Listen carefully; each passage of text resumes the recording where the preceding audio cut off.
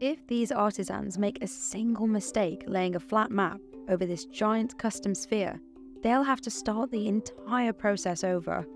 The slightest twitch of the finger can cause a rip, a costly hiccup at Bellaby & Co. Globe Makers, where the world's most expensive globes are made. The attention to detail starts with the spheres.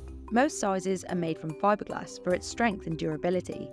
But what's most important is that it's a perfect sphere. Any deformation can result in uneven weight distribution, which affects how the globe spins. Then, there are the maps themselves. The cartography department focuses on accuracy. They print the map onto oblong strips called gauze.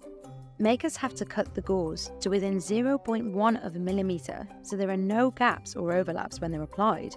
When the gauze are finally set, the globe is ready for the painters. At every stage of the globe making process, Peter encourages his team to take as long as they need.